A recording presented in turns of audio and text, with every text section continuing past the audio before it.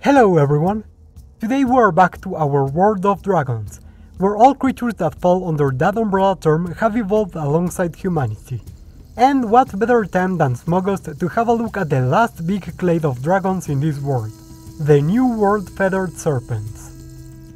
If you are new to this series, please consider watching the rest for context. And now, without further ado, let's get started. While we've met a lot of different dragons in this world, most of them have shared the same habitats in the Old World. Now let us meet the New World family of dragons, most well known by the species known as Penaserpens viridicrista, or Quetzalcoatl, which we will see illustrated today. Family Coatlinidae is a group that diverged from the Asian flying serpents after some small populations migrated eastwards towards the American continent, in modern times inhabiting the hot and temperate areas of Mexico, the USA, and the southernmost parts of Canada. This clade has greatly benefited from the absence of other flying dragons in their environment. Aside from a few sea serpents that have readapted to land, family Coatlinidae are the only dragons in the New World. The absence of any competitors or potential predators has allowed them to become much more specialized in their niche, with their limbs becoming even more reduced and improving their aerial locomotion. Lacking the strong limbs other dragons use to take off, these serpents will simply coil their bodies and whip themselves in an upwards motion, with their flotation sacs keeping them aloft afterwards.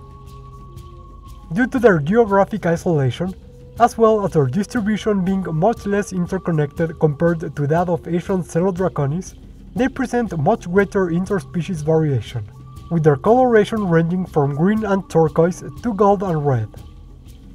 They also present a high degree of sexual dimorphism, and the lack of predators has allowed males to focus on sexual selection and develop impressive, incredibly ornate bodies, with the loss of speed and maneuverability not really affecting them that much compared to the benefits it brings. The most common of these ornaments is a series of frills and crests located around the head and neck, readapted from the feathers of their ancestors, although these are also found in smaller quantities across the rest of the body. Other common mating displays include nasal ornaments, most prominently seen in species like the Olmec dragon, as well as complex dances intended to boast the male's strength. Like most dragons, these flying serpents are carnivores. They usually have rather large hunting territories, and prey on a wide variety of prey, most usually medium-sized mammals they will catch in their mouth as they dive from the heights. Unfortunately, this will sometimes include humans, and in some cases, local towns have taken to offering human sacrifices in order to sate their hunger. This would end up having the opposite effect, leading to these dragons associating humans with food, making future attacks more likely and eventually causing the abandonment of this practice. There are, however, little to no records of today's species ever attacking human beings. Being one of the largest species of Coatlinidae, it is likely the Quetzalcoatl simply does not see humans as prey, looking instead for larger herbivores that evolved to resist attacks from smaller serpents. The Quetzalcoatl is, in fact, rather relaxed and curious, as is the case with larger animals that live near human settlements, and the locals, having learned not to fear it, have instead taken to tying it to their own religions and myths, with the serpent sharing the name of one of the Aztec gods.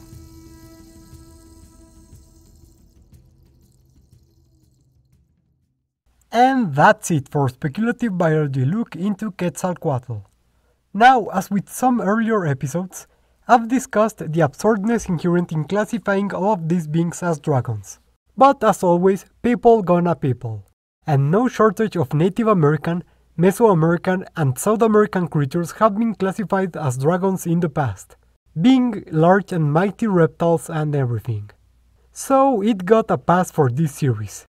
And I just wanted to draw Quetzalcoatl in this style, so I had to go for it. Now, I know from the comments that many expected this being to be an amphipter or winged dragon.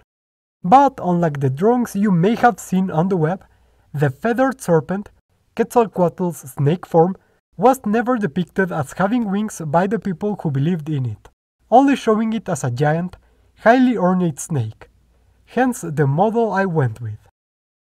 And while the main clades are over, I will still make some videos in the future to show other smaller clades and species, as well as how other animals and plants evolved alongside dragons, or even how human culture changed and adapted as a result.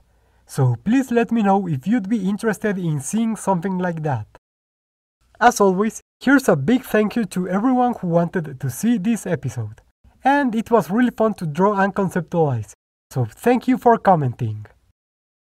And also thank you to our researchers and research associates who support us through Patreon and YouTube memberships. Remember, you too can join in if you want to support our channel, and you get some nice perks too, like seeing all of our creatures and videos ahead of time and helping mold them into shape. Or you can also like, subscribe, or write a comment telling me any type of creature you would like me to give the Spekivo treatment in the show. Any of those really help the channel a lot. Thank you all for watching, and see you next time on the Speculative Wildlife Research Center.